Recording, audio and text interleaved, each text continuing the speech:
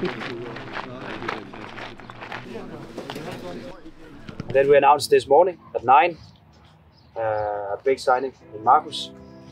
And just to be very clear, it's of course the next step in our development as a team and as a club.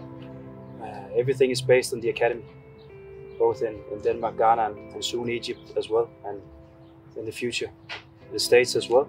That will be the base, and then supported by very good players from outside when we need it, and then academy players when it's time for them to come back.